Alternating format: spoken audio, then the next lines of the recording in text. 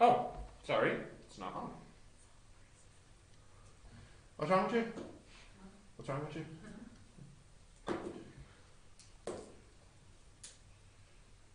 So where is Andak actually? No idea. He could be anywhere. Yeah.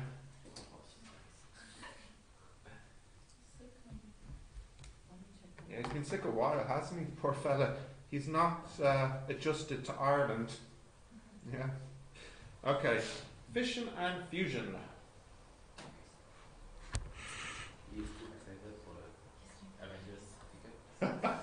Is he camping out to get the first tickets? He has them. When's the shot? When's it released? He's camping outside now, waiting. He loves the Avengers. Yeah. Yeah. I don't. I'm DC. DC all the way. Okay. You got that? Fission and fusion? Yeah. So, these are interesting things to look at. It's very, you would call this modern physics. This is like really modern stuff. Because, you know, Newton, that's what?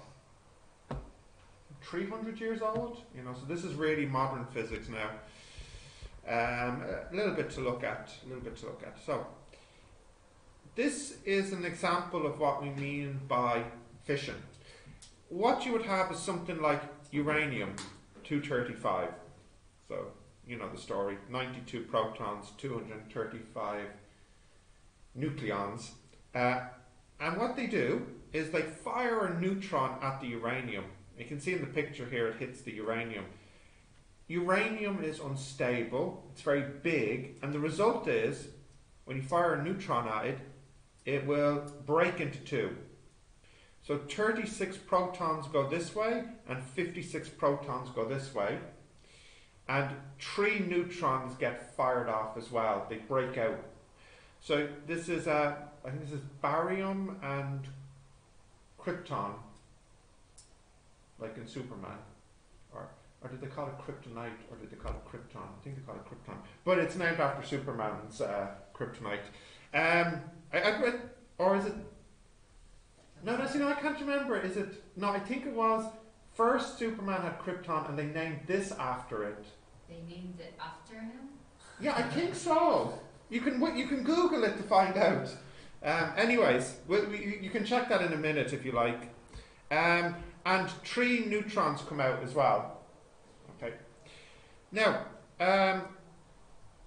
what I would like you to do, just to draw this. Now, look, you don't have to do it as detailed as this. So you could just draw one circle here, and it's splitting into 2 with the 3 neutrons coming out. We can label it all.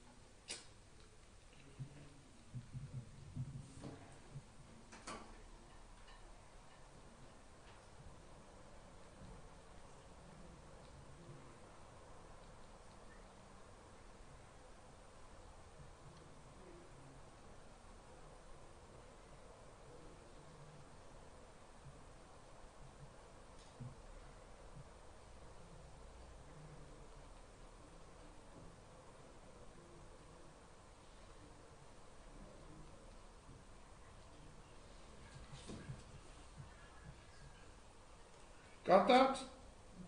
Yeah. Do you want to go into Google and type in, is Kaor named after Superman? Or something like this.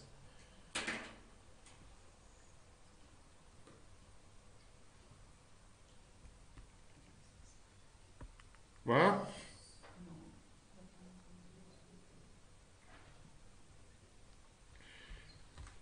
whoops, the heck? Sorry. Did you? What's it say? It says that the planet is the native world of Superman Yeah. and is named after the element. Oh, rats! I thought it was the other way around. So they named the planet after the element, not the other way around. I prefer my version. Okay. But Okay. it's weird because it says that it was Superman was created before this was discovered or something. I checked the dates. So it just means they introduced to the story his home planet. Like, in other words, his home planet wasn't part of the original Superman story when it was created.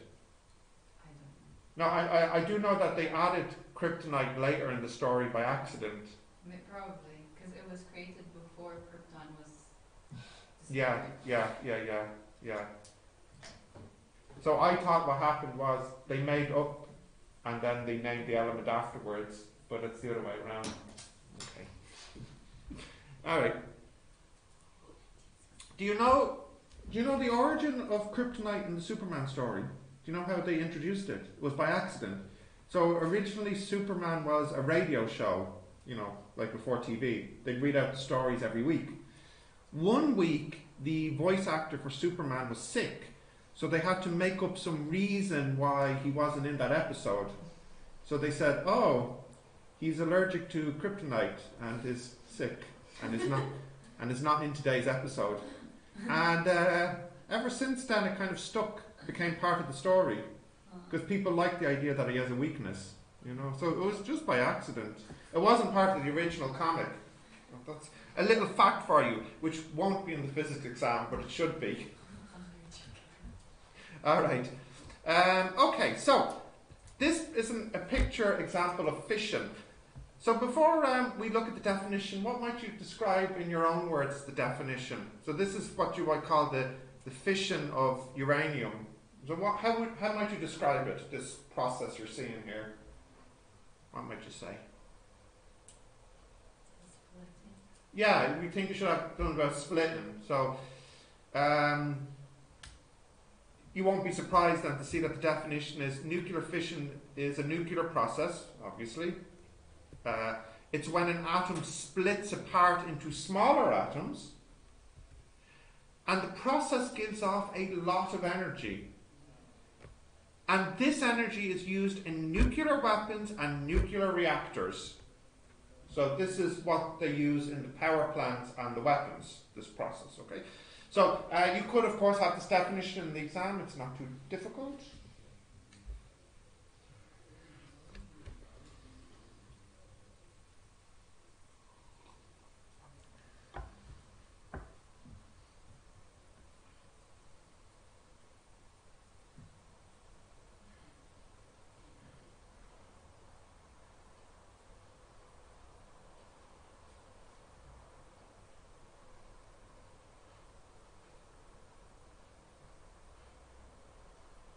So what's with the cap, Kim? Is this like your new look or something? No, I didn't do Kushal this morning. Oh, okay. I thought this was your new look.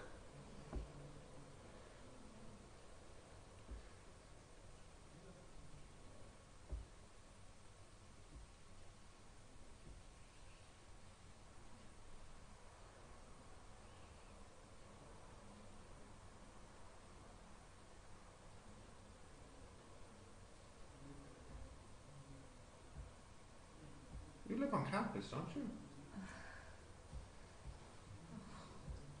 Yeah?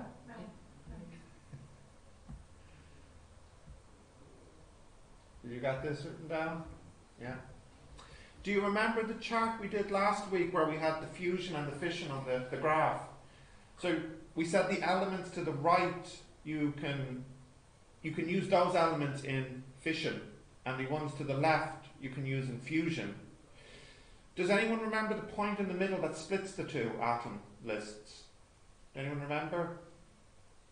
Remember where it goes up to a peak and comes down? Do you remember the atom that's in the middle? No? No? Iron, wasn't it? Yeah, do you want to have a look? You drew this picture, didn't you? Yeah, that one. Yeah? So, what's going on? Oh, okay, whatever. Goodness, so busy, sorry. I have like 10 things to do at once. Atoms which are heavier than iron. So obviously uranium is, because you see uranium's like the last one, it was the last one on the list. You can use those in fission. Yeah. And of course later today we'll have a look at what fusion is. Now, this is uranium as well. You can release lots of energy by using what's called a chain reaction process. So imagine you have some uranium and you fire just one neutron at one uranium isotope.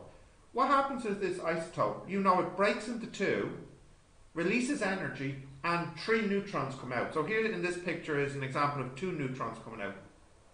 If the uranium is dense enough, if it's the right density, then what you can do is have those 2 neutrons that come out hit more uranium. So what will happen when those two hit? This will break, release energy, and then 2 more neutrons come out. Now do you see how quickly the energy increases? It goes 1 energy unit released, 2, 4, what will be the next one? 8, 16. Very, very quickly that energy keeps multiplying by 2. And all of a sudden you have, the nuclear explosion, the nuclear power plant, just lots of energy coming out here. This process is called a chain reaction, and each level is called a generation. So the first uranium that breaks is called the first generation, and then the next level that breaks is the second generation. It's a lot like families, it's the same idea. So this process is called a chain reaction. I think it's enough to draw the picture. Please also mark off first, second, third, fourth generation. So the first generation, I guess you could call it this first neutron, and second generation is when these 2 neutrons come out, and so on.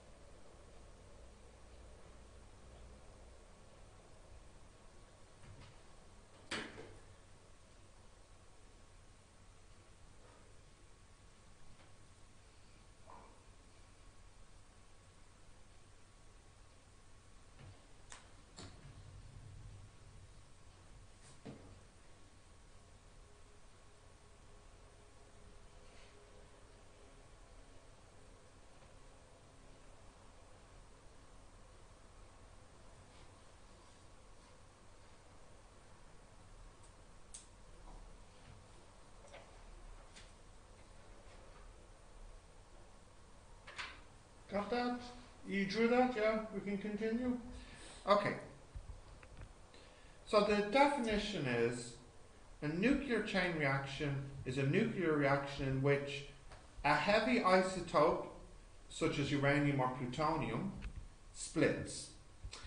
And the neutrons released by this process strikes and splits other heavy atoms, which, As a result, hit others, one after another.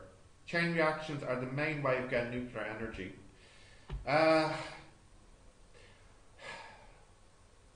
sorry, I can't think of anything that you could delete there.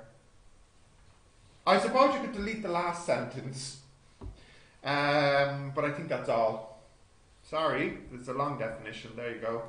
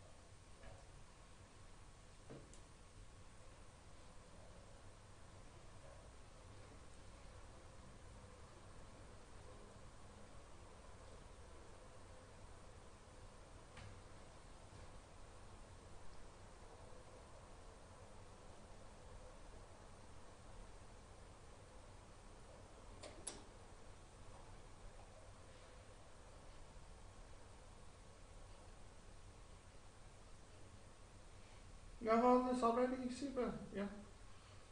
And Kim, you have it? Yeah, Matt? Okay. Now, you understand this process only works if you have the right amount of uranium. So, for example, imagine that your uranium atoms are quite far apart. Then it means when this guy breaks and the neutron flies off, it might not hit the other atom. Can you picture that? You know, like, here's my uranium, here, like here it is all here. If this guy breaks, it would break into these. But if I have a low density, then when this one breaks, it might not hit those atoms. And so you don't get the process. So you need the right amount of uranium or plutonium. And this is called the critical mass. And the critical mass is the mass you need so that the reaction can take place. Okay? If you have less than the critical mass, then you don't really get the chain reaction. So we say there's not enough freed neutrons to continue the process. But if your mass is more than or equal to the critical mass, then there are enough freed neutrons to continue the process. Okay? Now, you don't have to write this down if you understand the idea, but you should at least write down the first sentence, at least. But I know if Chow was here, he would write the whole thing down.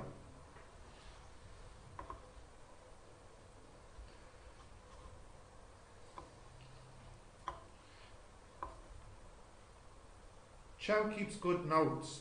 It's just a pity that he's not always here or on time. Yeah?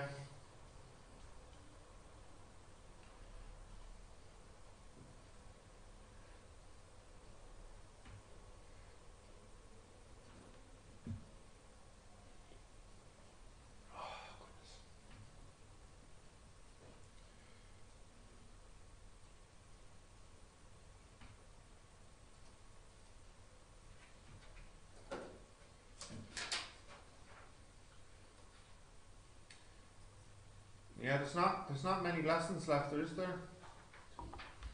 Just 2 after this.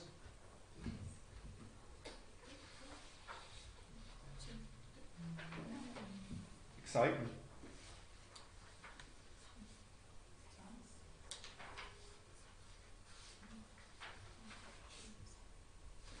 Like my picture of the Wolverine claws.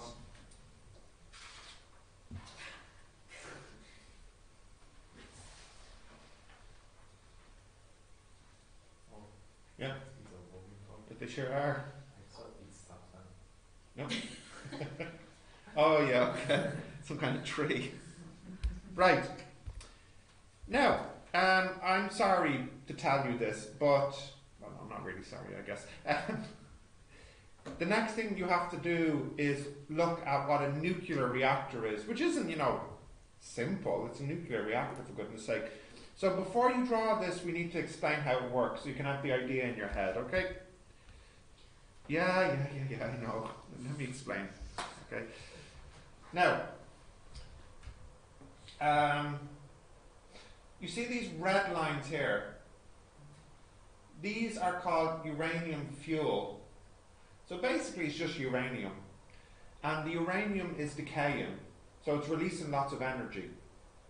But there's enough uranium so there's a chain reaction. So then there's a huge amount of energy coming out. So it gets really, really hot.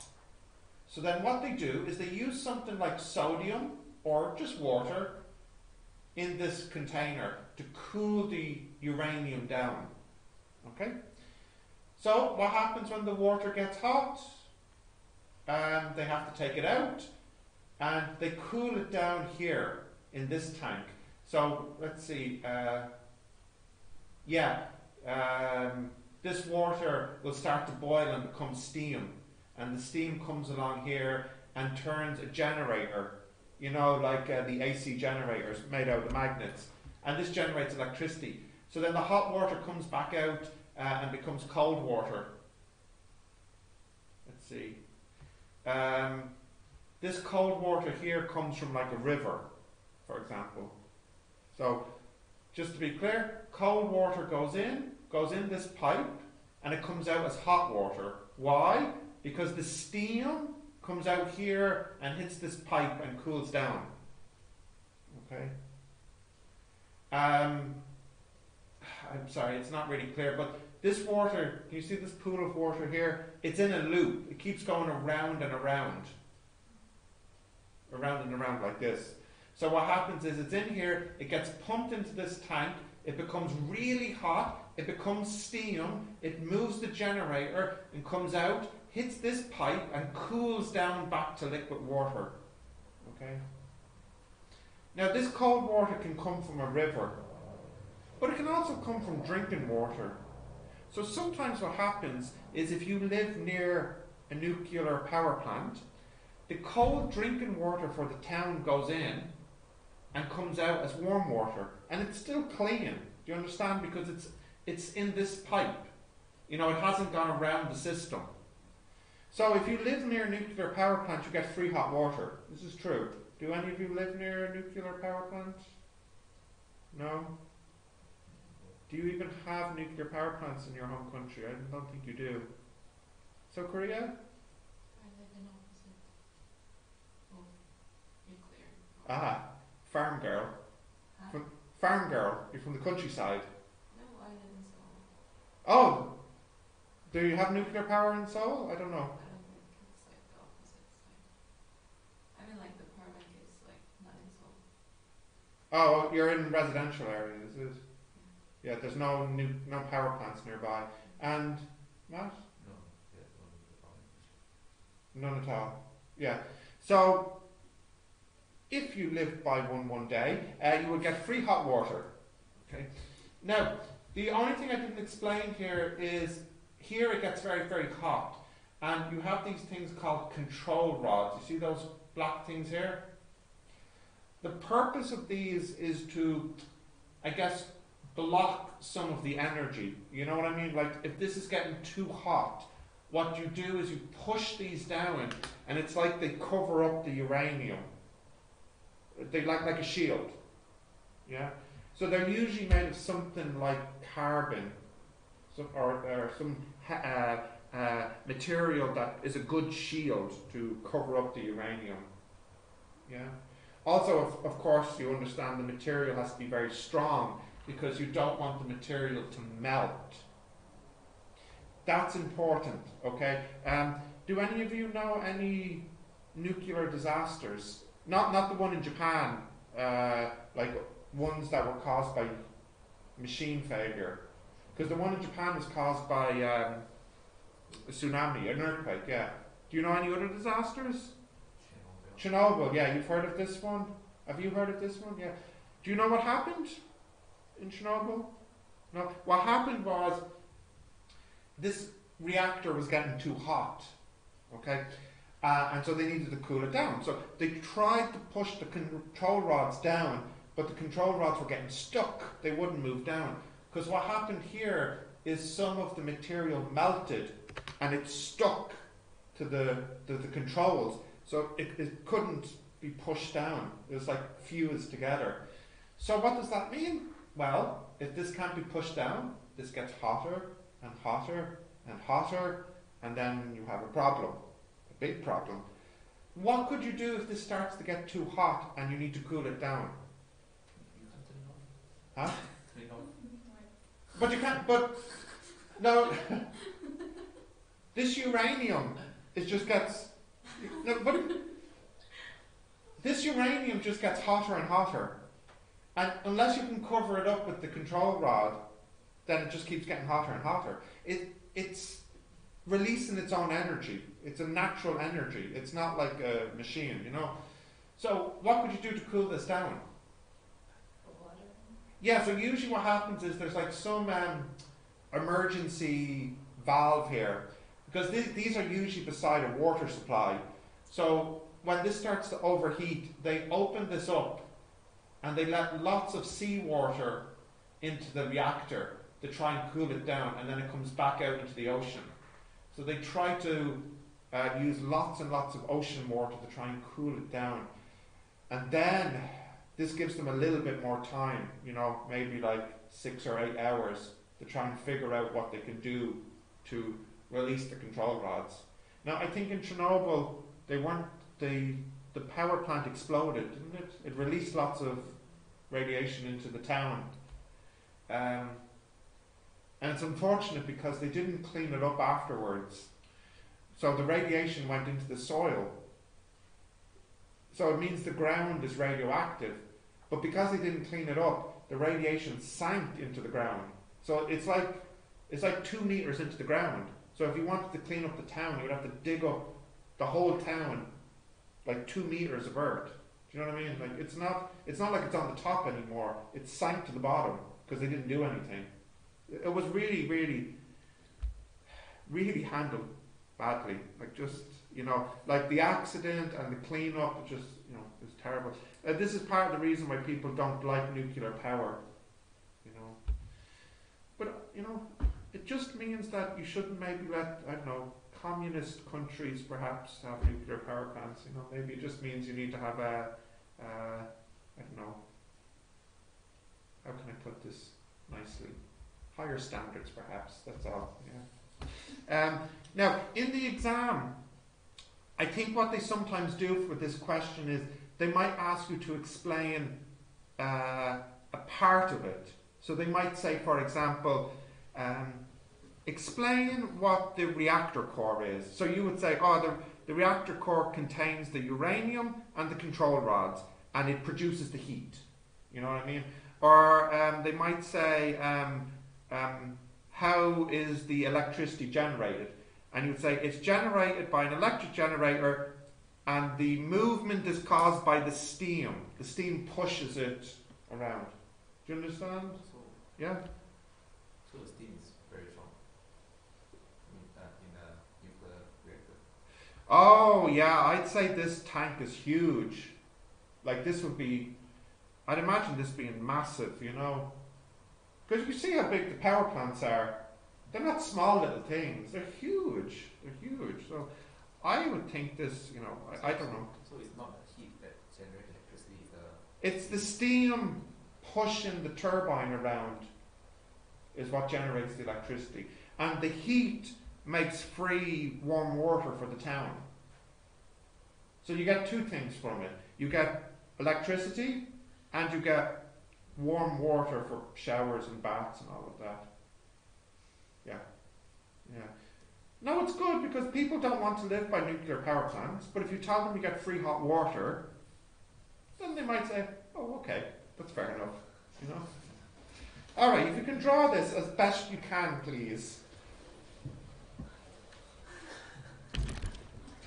Would free hot water encourage you to live beside one or not? Oh yeah, okay, alright. So that's, Naturally. oh yeah, that's, yeah, okay, yeah. Like our water tanks are so hot you can't touch them. Yeah, why would you need free hot? You would need to live somewhere that gives you free cold water, is it? Don't need it. Don't need it, okay.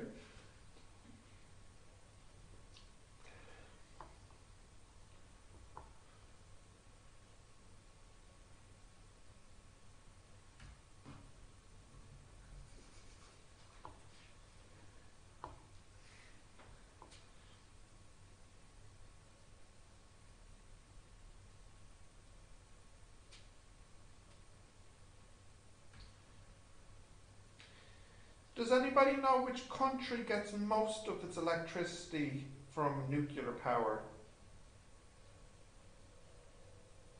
Japan?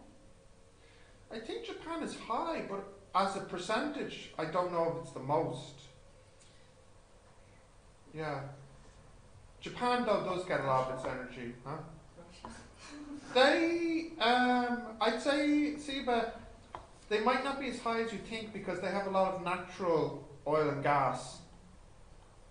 I think, I'll have to double check on Wikipedia, but I think it's France. Which you might not have guessed.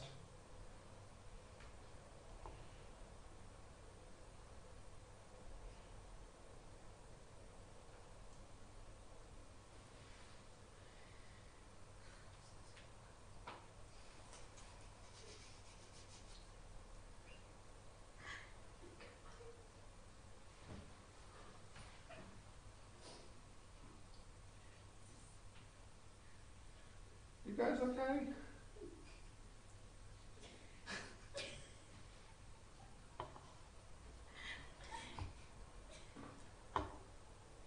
Do you have a couple of beers for lunch? Like,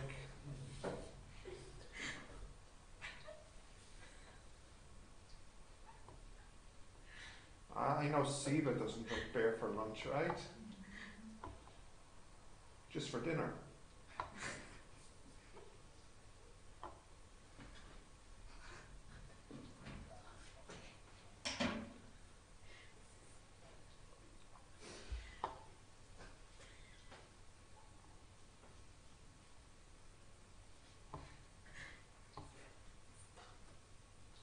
You okay, Kim?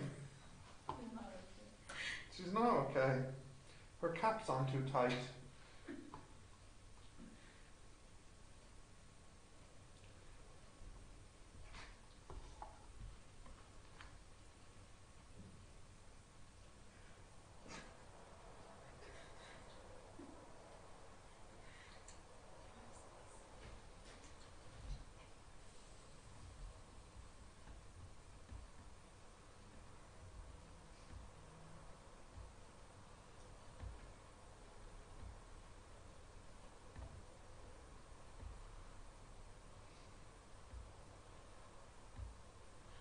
I told you about my adventures with my group work project and the other people in my group not doing their part of the homework. So the assignment's due today and they still haven't done any work. So they've asked for an extension. Oh. I'll never make my students do group work. It's just so painful. My master's I'm doing online is with Athlon IT. Do you know Athlon IT? Yeah. I mean, the data. The data one, yeah. Got another 100% of my maths test. No problem.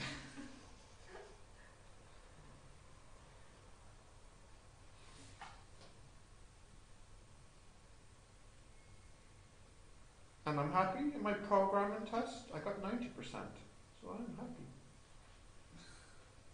You like study every day. Like, No, I'm a bad student. I'm a very, very bad student.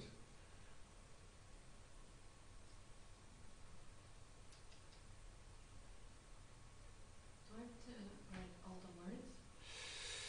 You should. Yeah, pretty much. Pretty much. Yep.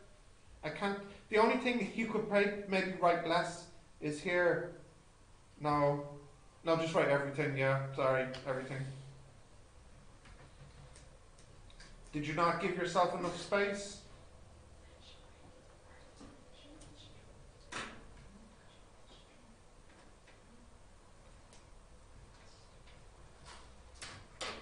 She has a beautiful reactor. Let's see. It's not bad. Good heavens. What is that? Mine is more like, yeah, mine's, Let's see yours, Kim. no, mine's better. More different. It's like 1% better.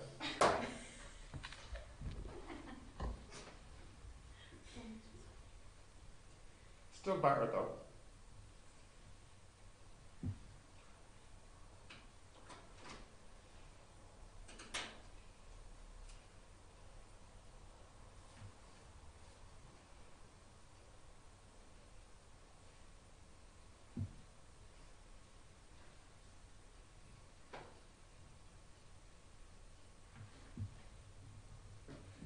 Nearly ready, guys. How you doing, Matt? Nearly have it?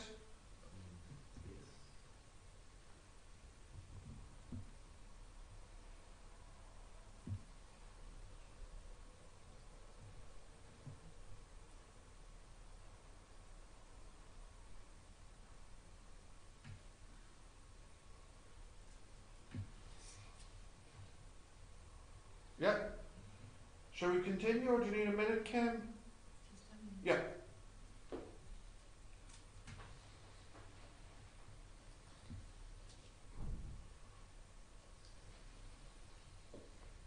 When did this reactor?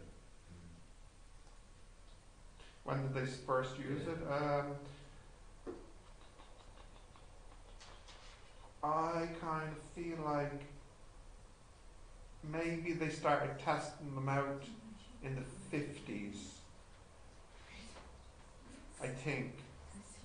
And they kind of became quite popular in the 70s, like in France, because it was in the 70s they had the oil crisis, where the price of oil suddenly, you know, it like tripled or quadrupled because who was it? I think it was Iran or somebody cut off their supply to America and to the West.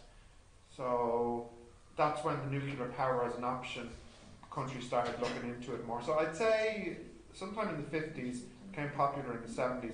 It's starting to become unpopular now because people don't like it, which I think is unfortunate because it is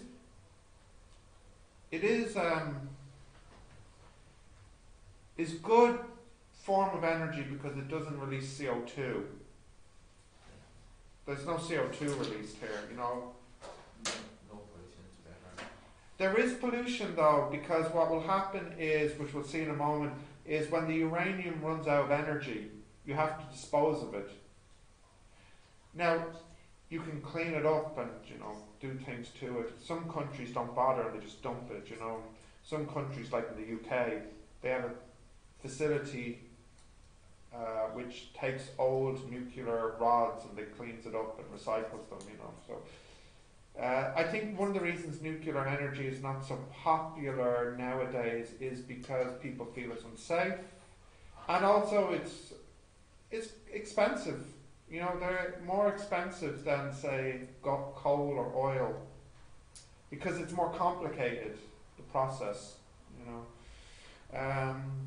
But I think it's important to have a balance of different energy sources. So I think, you know, I think countries do need some energy from nuclear, like maybe 10% or something. Because do you know the English expression, don't put all your eggs in one basket? You know this one? Do you know this expression? Do you know it? It means, you can imagine if you put all your eggs in one basket, if you fall and drop the basket, all the eggs are broken. Whereas if you put them in two baskets, you know, you only lose half. The idea being that if you have all your energy coming from oil, what's the problem with that? Well, then maybe Saudi Arabia says, next year no oil for you. We can get more money by selling it to Russia, you know. Or if you have all your energy coming from I don't know, like coal, you know, same problem. Do you understand? So I think this is why France has so much nuclear energy, because it wants to be independent. You know, because people in France, they feel like they're in a superpower. Really, France isn't a superpower, but their politicians like to imagine that France is a superpower, like the US or the UK or something like this. But you know, if I said to you, "Do you think France is a superpower?" you probably would say no. Yeah. But they like to dream that they are. Okay. So, nuclear fuel is a material that can be burnt by fission or fusion to make nuclear energy. The most common material used is uranium and plutonium. And the action... Oh, so I think I told you this last week or this week. Where does most of the uranium and plutonium come from? Do you remember? Like what country? I think I said Australia, I think. So you have to mine it. You take it from the earth. Then you have to refine it. What does that mean? Like purify it, yeah. Oh well, it's kind of the step before purifying, like, you know, remove it from the rocks and yeah, then purify it. Then you have to use it. Then after you use it, you have to dispose of it, which means you have to clean it up and bury it somewhere safe. This whole process is called the fuel cycle. Now it's not really a cycle because it doesn't begin again. So I don't know why they call it a fuel cycle. You know, it's not like, you know, in science class you probably learned about the water cycle. You know, the rain comes down and then goes back up. So it's not really a cycle, but you can call it like a process. What do you need to write? Wait, you don't really need the first two parts. It's really the last sentence that's important for you to know.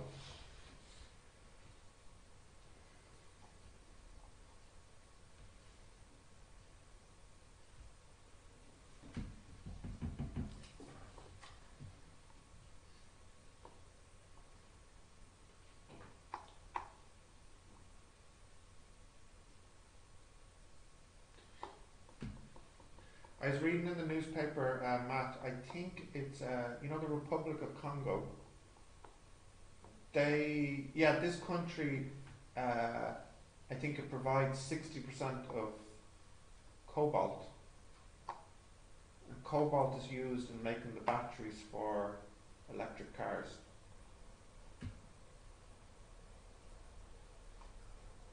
You know cobalt? Have you heard of it?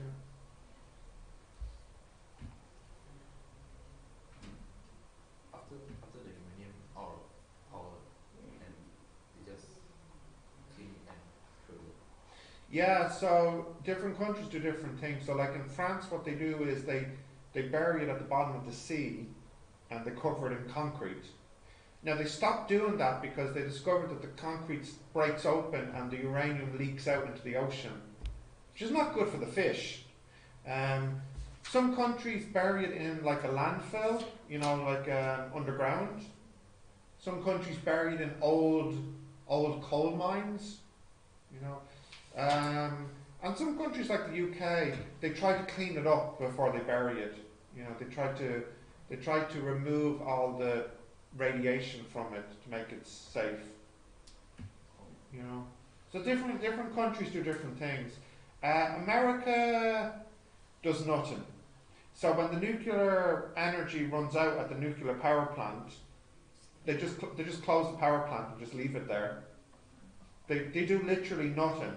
You know, the power plant just, they close the door and say, we won't do anything with that. And it's a problem because it means you have these power plants around the country which are closed, but there's still radiation inside them. Now it's not really dangerous because, you know, it's not like people are going inside the power plant and sitting in the reactor, you know, but still, you wouldn't want somebody to break in and steal it because although it doesn't have any energy, you can use it to make a dirty bomb. Do you know what a dirty bomb is? It's where you take nuclear waste and you put it on a normal bomb so that when it explodes, it poisons people with radiation. You've never heard of this? Dirty bomb? So like you can take some old nuclear waste, put it around a bomb, when the bomb explodes, people get the radiation inside of them as well as the explosion, you know. So it's not really safe just to abandon the power plant and leave it there.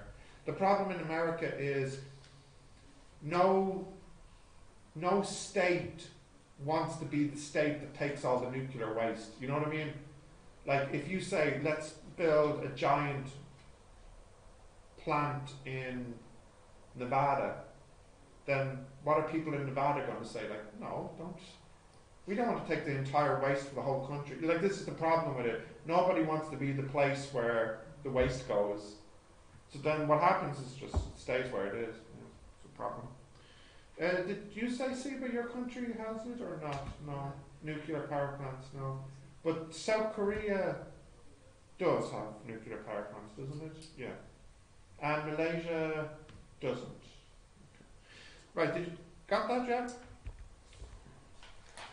Now, in nuclear engineering, a neutron moderator is a material that reduces the neutron speed, thereby turning them into thermal neutrons capable of sustaining a nuclear chain reaction involving uranium or small fissile material.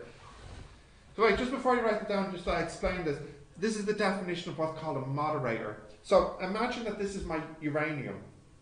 The neutrons are flying off and they hit into uranium and make more energy. If you have too many neutrons, then you get too much energy and then it explodes. You don't want your power plant to explode.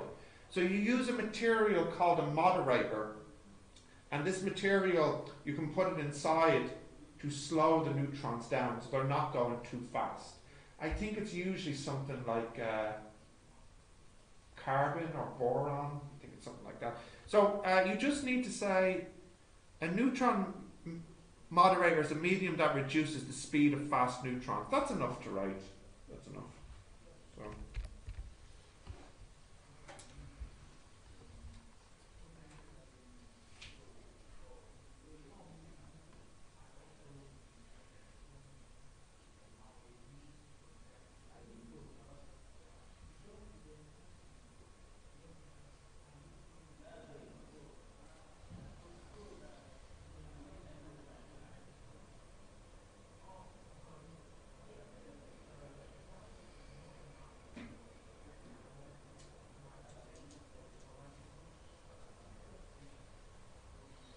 Got that? Siva? Yeah? Mark? Okay. And then we saw earlier the thing called control rods, and they're used to control the rate of fission in your uranium and plutonium. And they're usually made of things like boron or silver and so on. They're capable of absorbing many neutrons. So can you picture, this is our uranium, okay, and then what happens is the control rod, it can cover it up, releasing less energy because it can absorb the neutrons. I think you don't need to write all of these down. It's enough for the exam to remember one example. I am sorry, I thought carbon was an example, but I guess it's not. It's boron just. You can just write boron down. So you could just say control rods are used to control the fission rate. They can be made from boron and they can absorb many neutrons.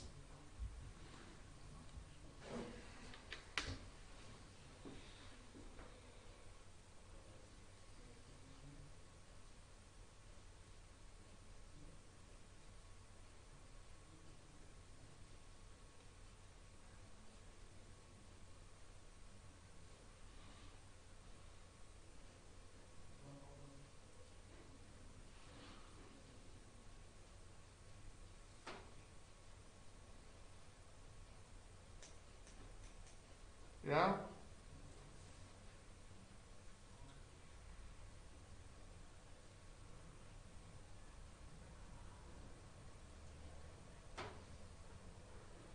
Oh my goodness, oh dear.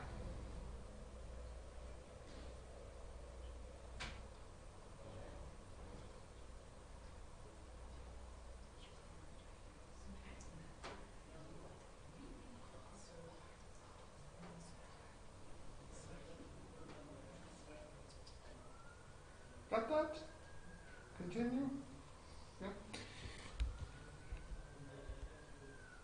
Now, I don't have a picture of this reactor. I need to draw it for you because I don't think I could find. I keep forgetting to add it into my slides. This is an example of what's called fusion. So here you have deuterium. Deuterium is just hydrogen. It's hydrogen with one proton and one neutron. And this tritium is hydrogen with one proton and two neutrons. So this is H2 and this is H3. And what you do is you take your H2, you take your H3, you smash it together. If you have one proton and they stick together, you get helium. Now do you see what happens here? You have 1, 2, 3 neutrons. This only has 2 neutrons, so 1 neutron has released. So if you were to picture that as an equation, it's like this. What was it? H2 plus H3 becomes helium 4 plus a neutron plus energy. So these two, they're being smashed together. The word in English is you fuse them together. So this process is called fusion. It's the opposite.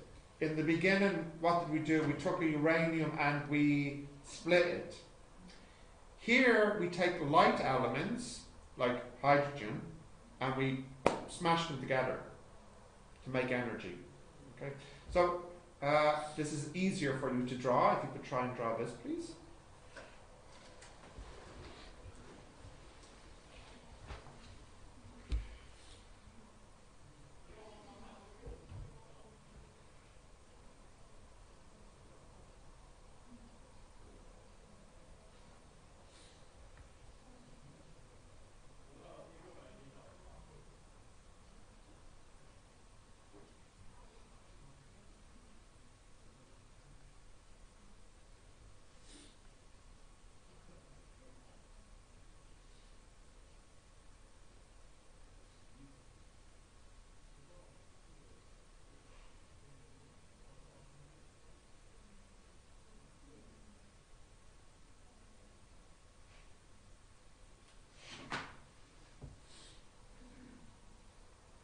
Got that?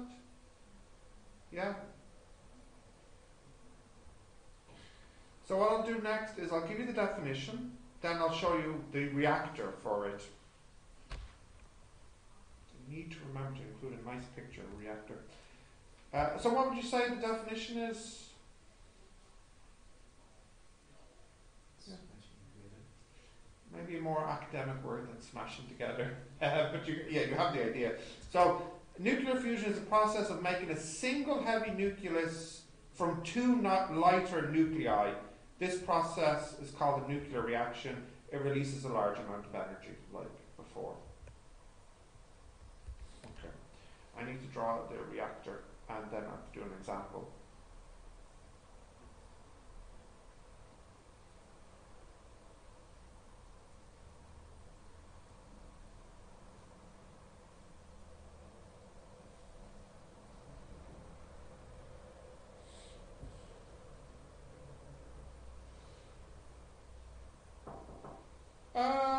Matt, do you mind getting the door?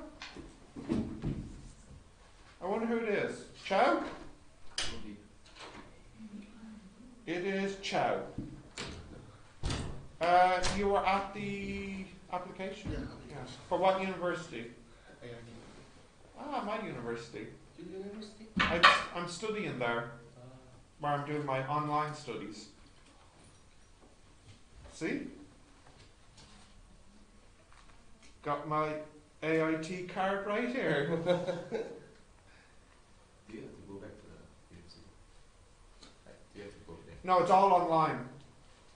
I only have to go on registration day. Graduation? I don't even have to go for that. They can send it to you in the post. I didn't even go to the one I had at Griffith College when I did the computing diploma. You know.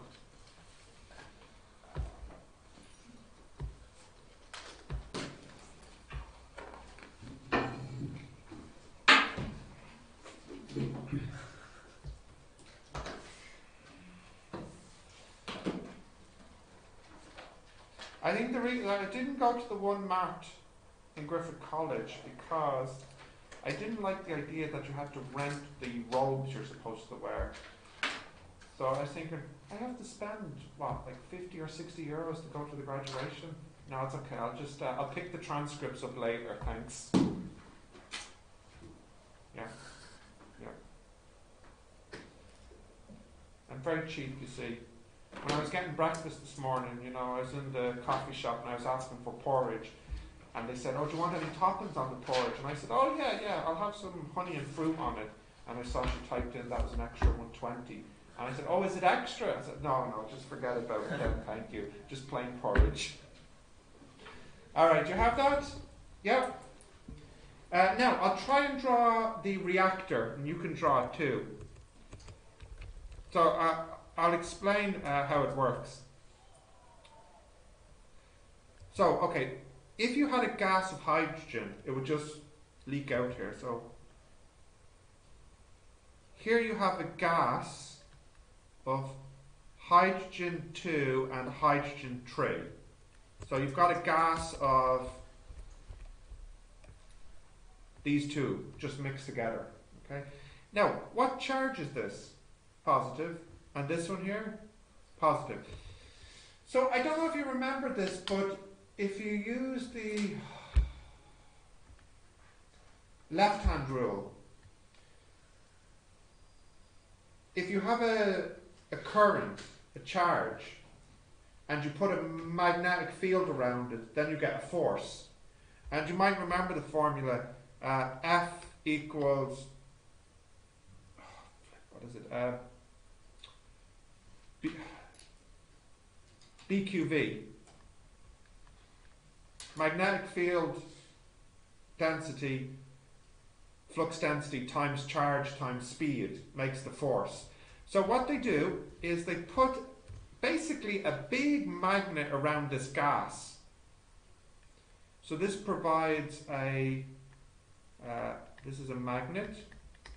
And what the magnet basically does is it tries to keep the gas in the shape of a perfect sphere. So it's like, you can almost imagine the magnet is this room and it holds the gas in the middle in a ball shape. Can you picture that? Yeah. So what happens next is they have here little lasers.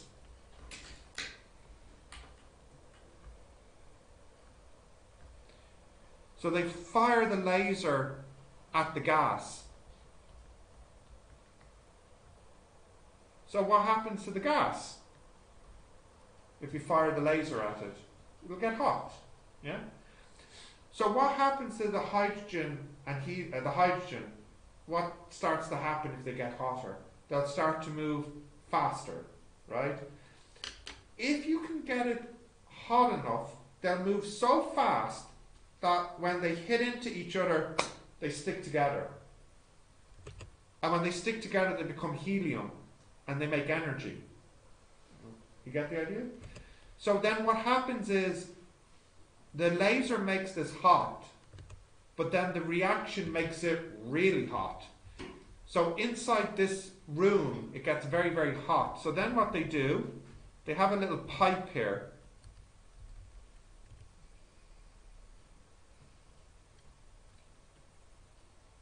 Let me try and draw this. So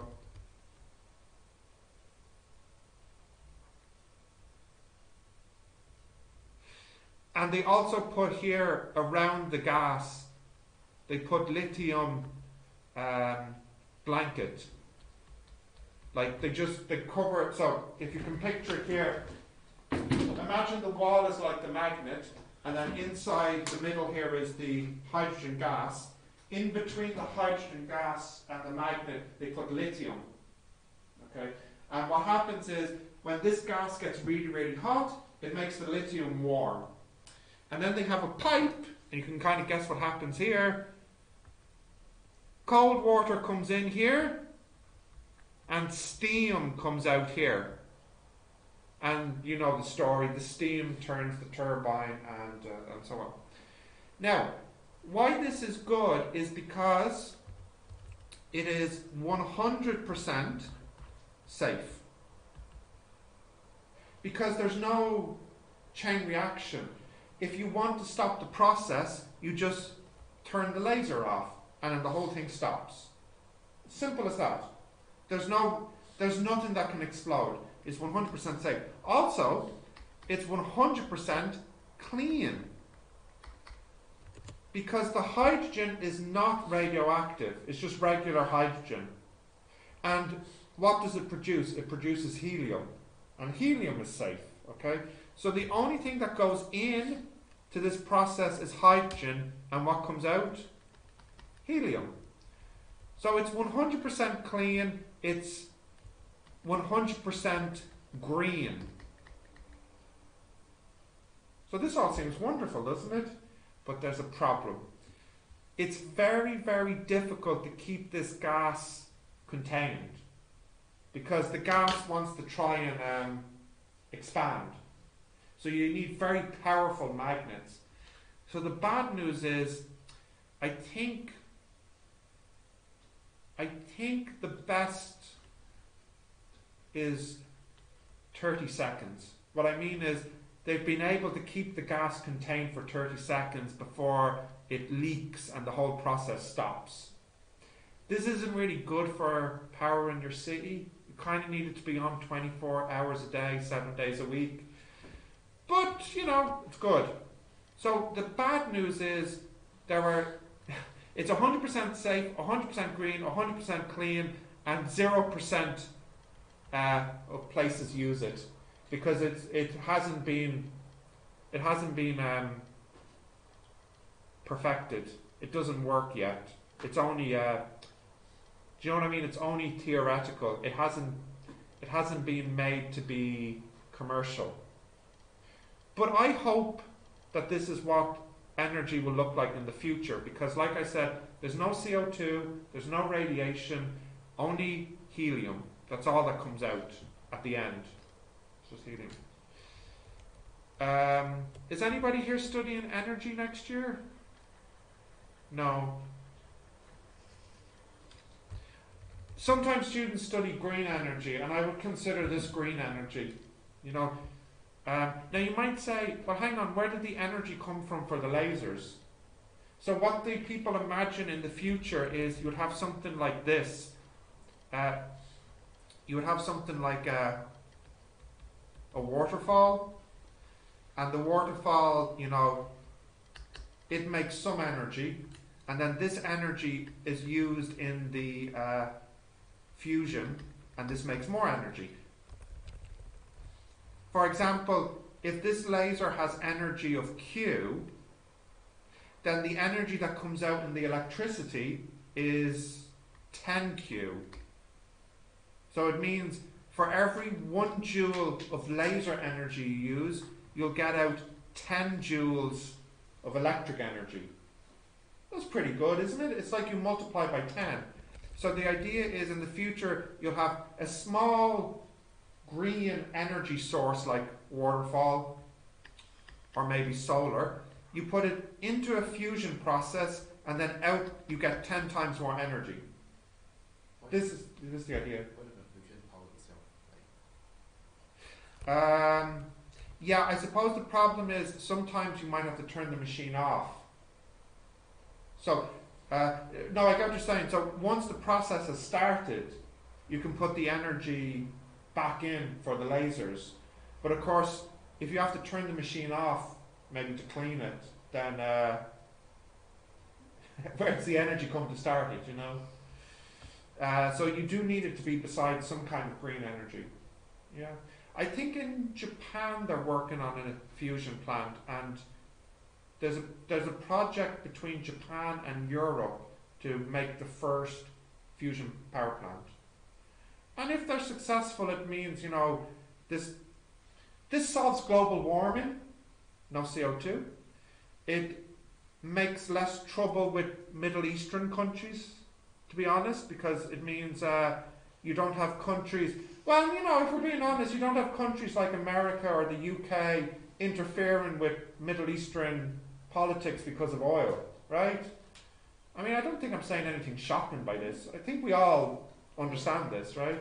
So this really would help with a lot of things. If you can do your best to draw this oh, and before you do, there is somewhere where this occurs naturally. Can anyone imagine where this occurs naturally? This process here. It occurs naturally in the sun. The sun is a big hydrogen gas. The hydrogen smashes together and turns into helium and releases energy, which we feel. However, there isn't any lasers that are pointing at the sun. So what is the process that makes the atoms fuse together in the sun? What can we think it could be? It's obviously not lasers. We're not firing lasers at the sun. What is the process that fuses the hydrogen together to make it helium? What do we think? Any ideas? No ideas? Not even a guess? It's total energy. Not its own energy, but its own gravity. So the gravity of the sun pulls the hydrogen in. The hydrogen gets pulled into the center, smashes together and becomes helium and releases energy. So eventually all the hydrogen will become helium and then there's no more energy from the sun. But don't worry, you'll be long dead before that happens. Okay? That's still billions of years away. Okay, if you can try and draw this now. Hashtag honest. You know? So this is like a man-made sun. Exactly right, Matt. This is literally making a miniature sun to release energy. It's literally like that, yeah. Which is pretty cool. I mean, this is the type of stuff that's in comic books, but it's real life. You know? Yeah, I seen a video few years ago about man-made sun. Yeah. Yeah, something like this. Yes, yeah.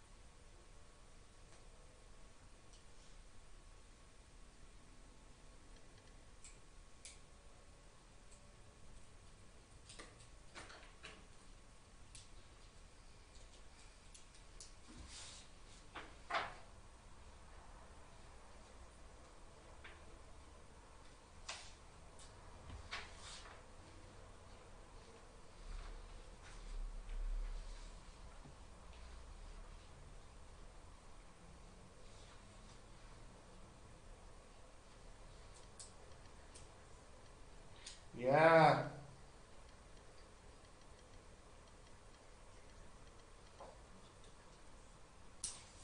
Your favorite, huh?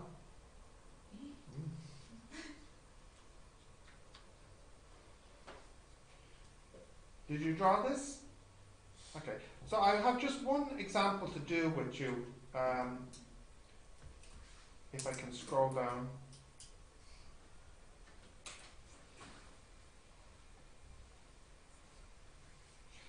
Chow, what do you want? What, are you studying psychology in Athlone? Yeah, psychology. Yeah, first choice. Second choice. First choice is what? What? Psychology as well. Okay.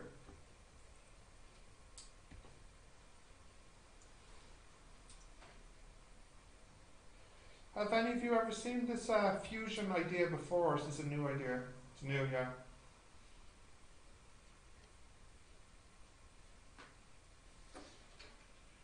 I still think it'll be a while before it's developed. If you were to ask my honest opinion, I think it's still 50 years away before they're able to build a working power plant on this idea. I don't think you'd be dead, would you? 50 years? How old are you now? Ah, no, it's a good chance still to see it. Okay, that's very pessimistic of you too. Well, I'm older than you and I'm planning to see it, so. I want to see this now. This would be cool. All right. Continue. Shall you have this? Yeah. Yeah. Okay. Right. So, let's take an example. Let's try and figure this out for. I don't know if you can figure this out, Siba, on your phone. If we type in, could we type in something like energy requirements for Dublin? Let's try and figure out how much energy Dublin uses. If we can get a number. I don't know if it gives anything easily. Did you have nuclear power?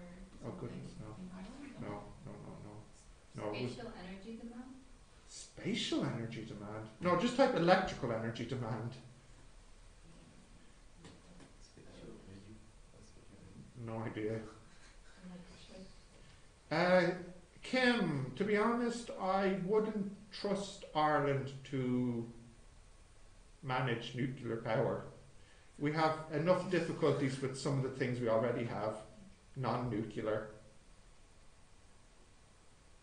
Any idea, Siva?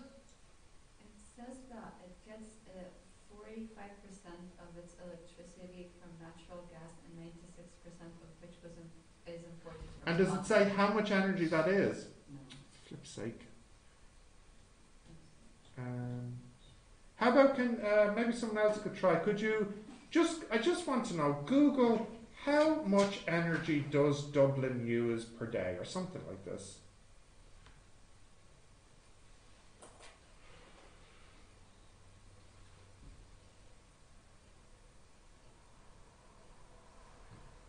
How much is the average electricity from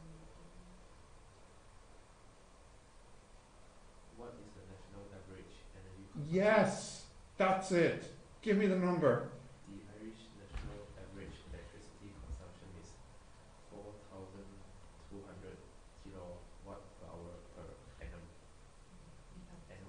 Kilowatts per hour per year. But What hour yeah, kilowatt hours per annum? per year. Yeah, per annum. Now that's per person or per house? National average electricity consumption.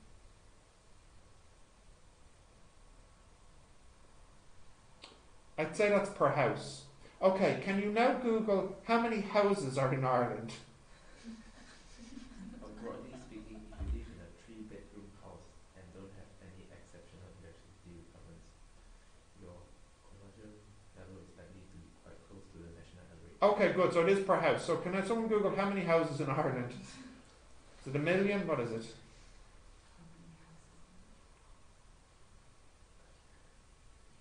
in Ireland? Yeah, let's do Ireland, yeah. There were a total of 442,669 Okay. of houses was one of the houses. Oh, these are just houses that are like just one unit. It's not part of like apartments or anything. So I don't. So it's okay. It's okay, Matt. It's okay. We'll just say there's 1 million homes in Ireland. Seems reasonable. Okay. So what I want to do, this question is, how much uranium? What is it? 235 in the picture. My first diagram I gave you was uranium 235. Yeah. Yes. Yeah. How much uranium 235 would Ireland need per year? So let's imagine Ireland could get all its energy from nuclear power. So how much uranium would we need? So how much do you think that would be? Like, what would you say? How many kilograms? What would be the guess? Were we thinking a lot? Like what? A lot. Let's calculate it, okay? So first thing we need to work out is how much energy do we need? So for 1 year, the energy we would need would be, there's 1 million homes, 1, 2, 3, 4, 5, 6, times, and I think they gave the number kilowatt hours, so 24 hours, and each hour, each home uses 4,200 kilowatt hour. So we'll just round it off and say 4,000 kilowatts. Okay, so this number here is how much energy the whole country needs per year. Can we calculate that? What's that, please? If you want to type that in. Yeah.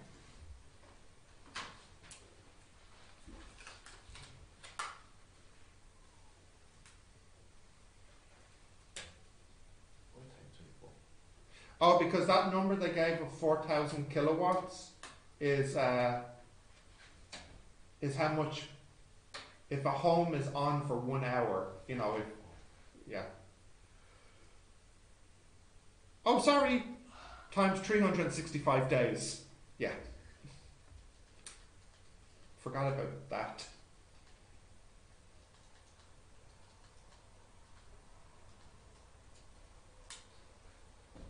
What do we get? 3 Yeah. times 4, 5, 6. Yeah. Times 10 to the 17. Did you get that? What did you get, Siba? 3.504 times 10 to the 16. 3.504. Sorry, Chow. 3.504. So 3.5 times 10 to the 16. That's what they said. It's two of them. Okay, continue. Right. Now, let's see how much energy we need. So what did we say? Uranium 235, wasn't it? Becomes barium plus krypton. Yeah? Ba, sorry. Ba. Okay. So we'll need our phones again. What we need to do, Matt, if you could get the mass of uranium-235, and Siba, if you could type in, what number was on the barium? 90? No. 141? No. Was it? 141. And the kryp? 92. 92. I think so. Yeah. Okay, so Matt, if you could get the mass of uranium-235, Siba, if you could get the mass of barium-141, and Kim, do you have your phone? Could you get the mass of KR-92? Is it the same as 235? No, we need to be exact. 56. Which one are you giving me, sorry? This one? What is it? Yeah, 50, that's on mass. Isn't it the same? More or less? Critical mass? No. More or less? No, just For uranium is 235. 235 point. 1043.9299. To U, atomic mass units. Yeah, good, okay. Right. Maybe Matt, then you could also get the next one then, the BA.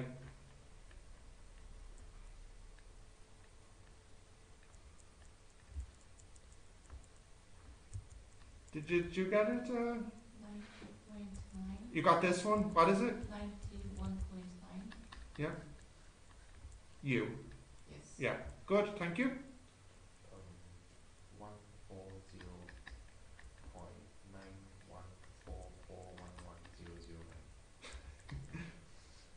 U. Yeah. Oh, and also finally, what else comes out of this process? 3 neutrons. So just type in mass of neutron, please. Be the last thing.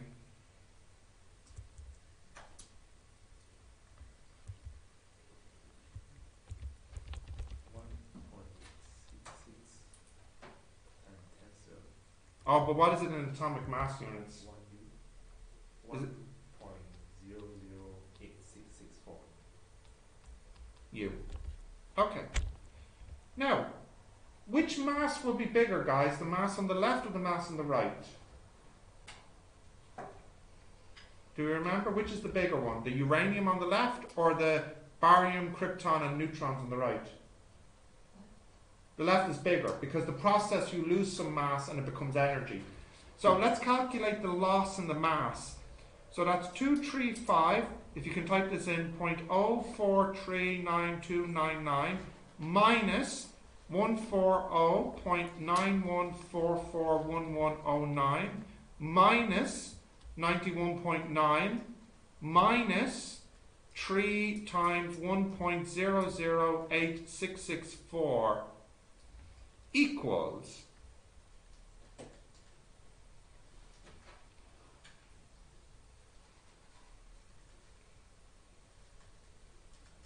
sounds like Matt is on his way to getting the answer.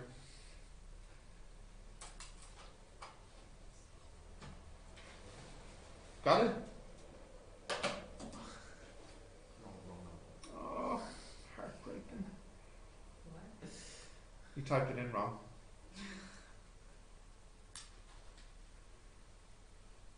Maybe? No! No! It can't be negative. It means somebody gave me the wrong number. Negative. No. Alright, who gave me the wrong number?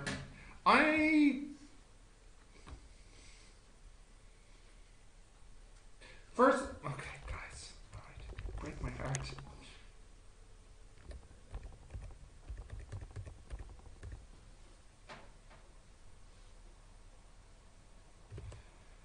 I'm kind of suspicious of Kim's, this one here. Maybe someone could check that, please.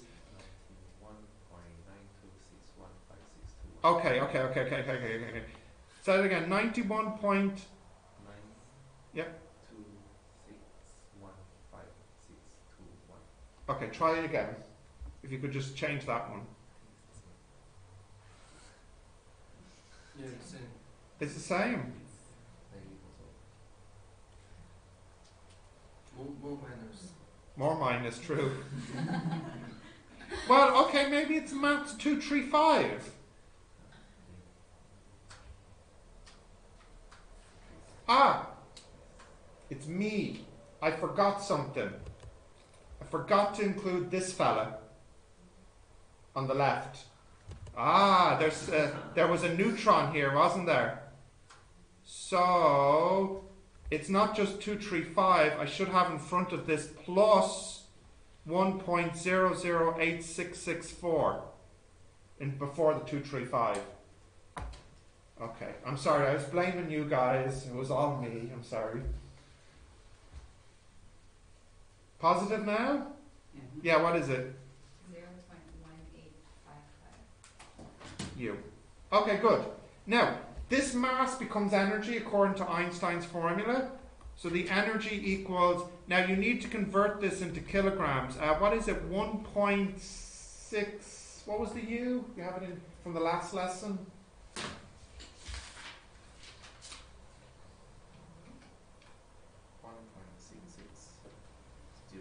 That's enough. 1.66 times 10 to the power minus 27. Okay, then multiply 3 times 10 to the 8 squared. So what's that?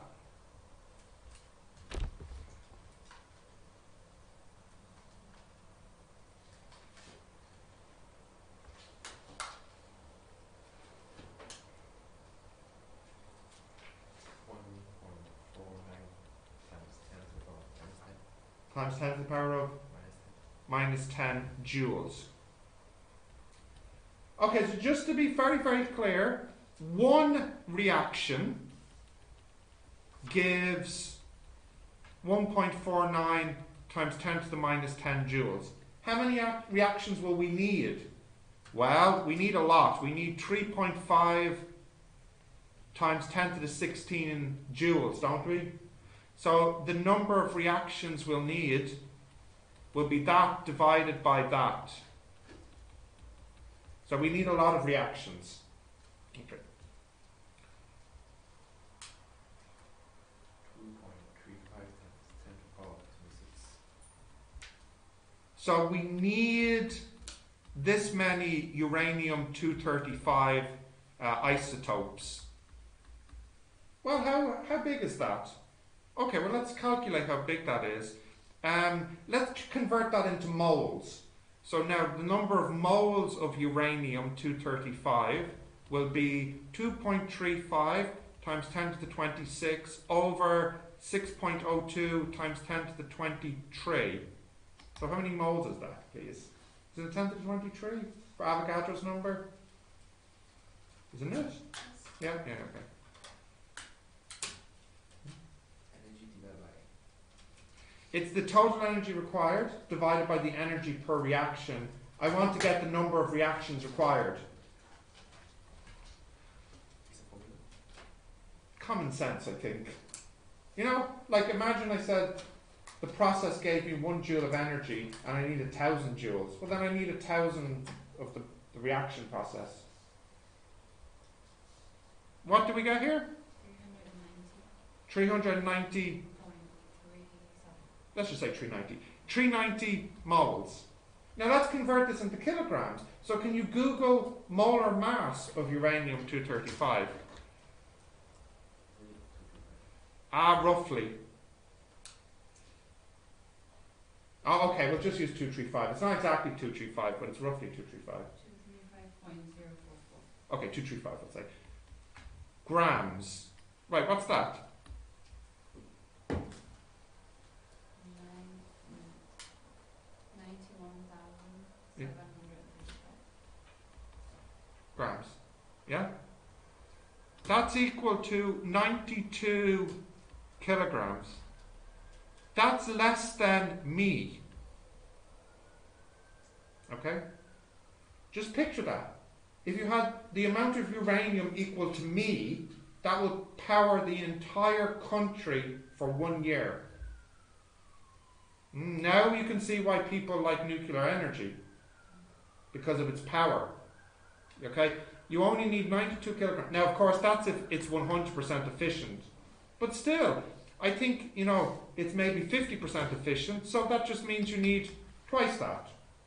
Still not much, right? How much oil and gas would you need? You would need thousands and thousands and thousands and thousands of kilograms of oil and gas. How much uranium do you need? Just about 100 kilograms. So you can see why this is, you know, perhaps the future of energy. Yeah. Now this is kind of a long question, so it's a good section B question where you have the different steps. Now don't worry, you don't have to write this down because in your book there's an example I think like this that you could try. Let's see.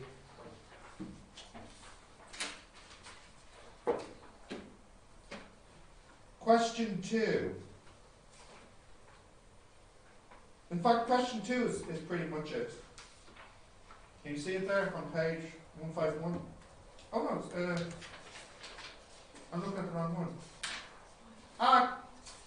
Question 2 on the homework last time was like this one. The lesson for today is just more about definitions. Did you finish the homework on 152? I feel like you probably didn't.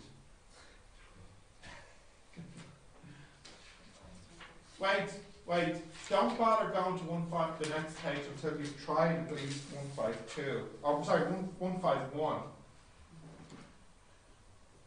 How many of those have you done? Is it 0? Then it's 0. 0, Matt? Kim? Oh.